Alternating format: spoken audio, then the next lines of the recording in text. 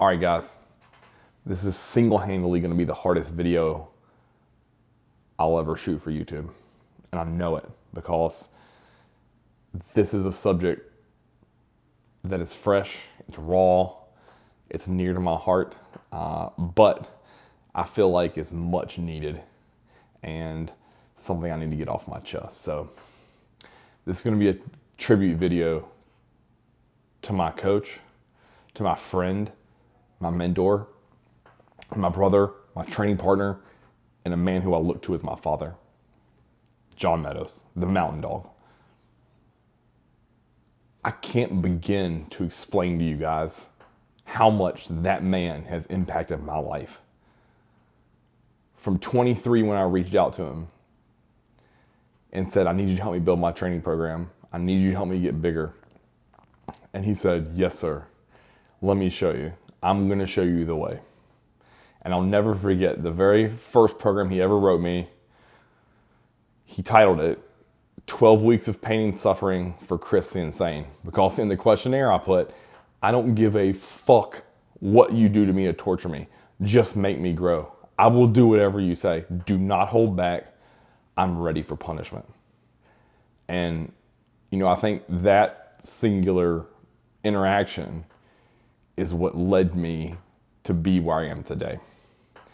And I could have easily just put, I want to grow.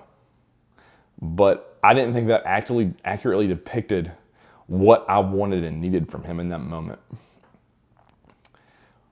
From there grew a friendship and a bond and a mentorship that I didn't know was coming. And I don't know why. I can only speculate that he saw a bit of himself in me and he wanted to nurture that passion I had for bodybuilding, because that's the one thing that's undeniable for me. I love training. And him and I always bonded over that. Like when we would get together for a training session, it was just like next level. We didn't even have to say a bunch of words to each other. I'd ask him for some coaching cues or what the rep range is, but for the most part, I just followed his lead. And I find myself really craving that. I just want one more set with him. Just one. That's it. And it doesn't have to be something crazy like the Bulgarian split squat. I don't give a fuck. Just one set. Because that man had the ability to pull shit out of me that I didn't think was possible. When I went to train with him, no matter if it was the first time or the 15th time, I would get giddy like a school kid. And I would get nervous like I was going to go catch punts in the NFL.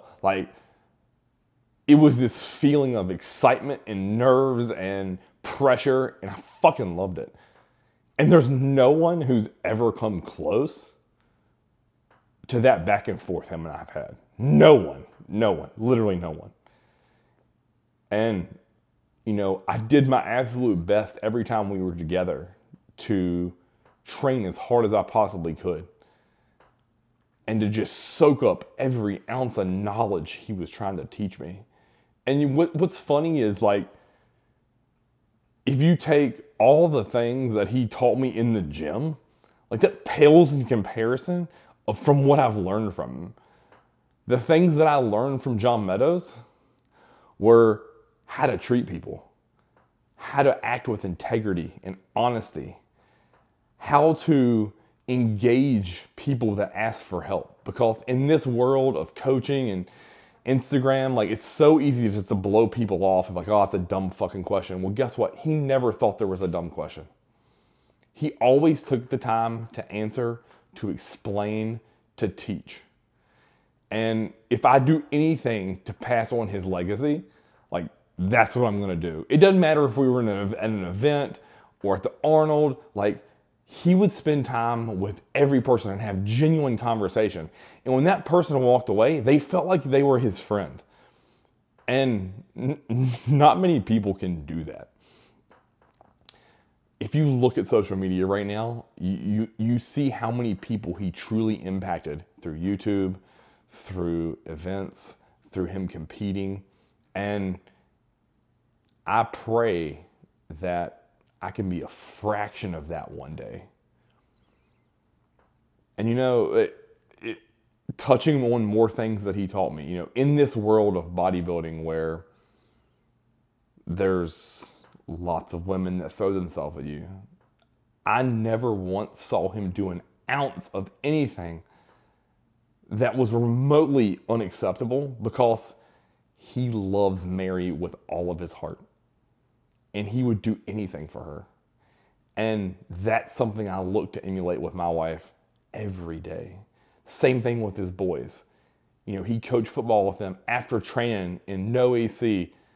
And after coaching a middle school practice, he would go and develop kids at his son's age and his own kids. And then we'd get home and he'd go out back and throw more balls with them. It didn't matter how busy he was, how many emails he had, how many clients were blowing his phone up. He took time for his family and he made them a priority. And in this world, that's so easy to forget. It's so easy to blow off. And then lastly, I'm going to finish this up. What he taught was brutal, relentless work ethic. It didn't matter if it was with Granite, our coaching business, building training programs, coaching his athletes, coaching his football team, in the gym. It was just straight fucking work. And guess what? I never heard him complain once. Not once. And I'd watch him go through stress and stressful periods, and it didn't matter. He was grateful for the life he had built and for the life he was building for his family.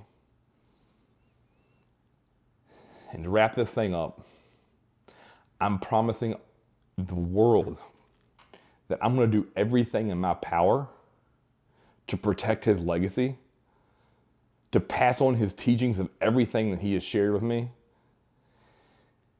and to protect his family with everything that I have. I'm going to do my best to continue the MountainDog website so they continue to have income coming in. Because I know in my heart, if it was flipped, he would do the same for me. And he would look after my wife and boys. I know it.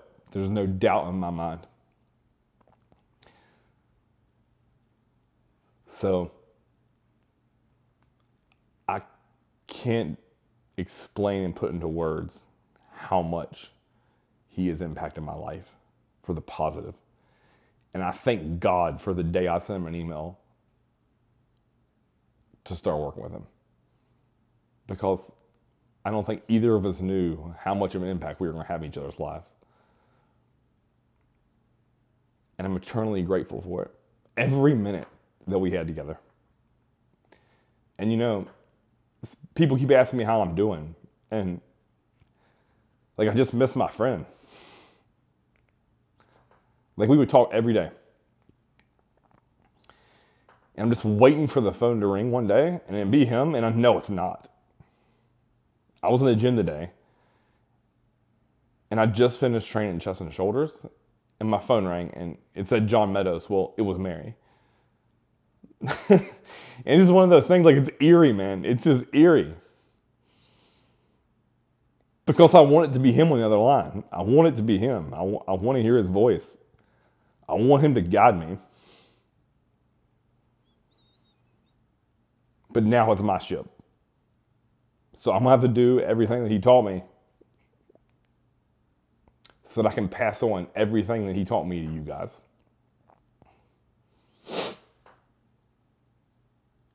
John, I love you like a father, like a brother. I would do anything for you.